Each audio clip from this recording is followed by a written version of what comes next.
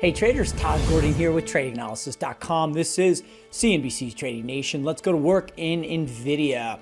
Obviously, the strong story stock in the chip space here has done quite an interesting technical pattern here, pulling back into what I see as a good zone to establish longs. So first, let's pull the chart apart here. And you'll see that the market has done something quite constructive in that it's just traced a island reversal. So what that means is we have a short-term downtrend here. We head into earnings, okay?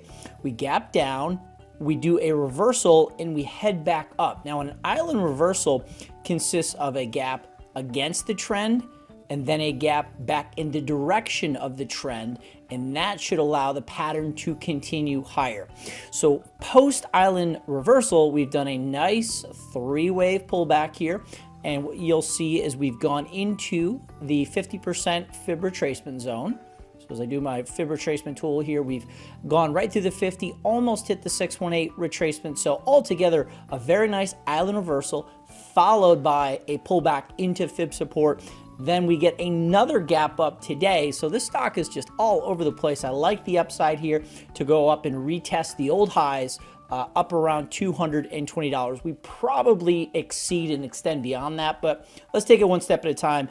Get out of this kind of consolidation with this area that's filled with gaps. Get out of there and begin to make new highs.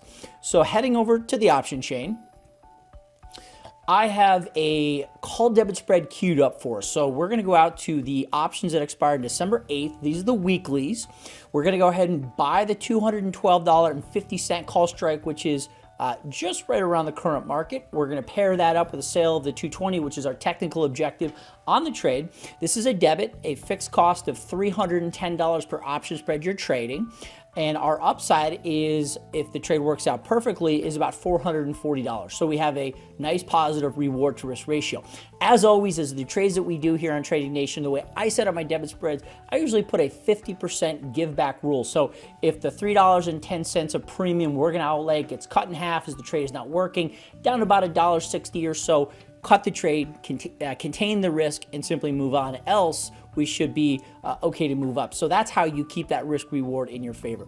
So let's go ahead, execute the trade. And that trade is working and already filled.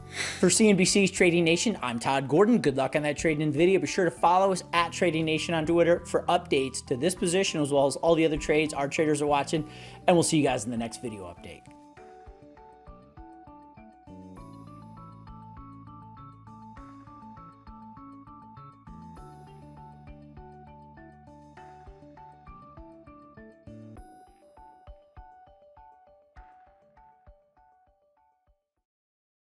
Hey there, thanks for checking out CNBC on YouTube. Be sure to subscribe to stay up to date on all of the day's biggest stories. You can also click on any of the videos around me to watch the latest from CNBC. Thanks for watching.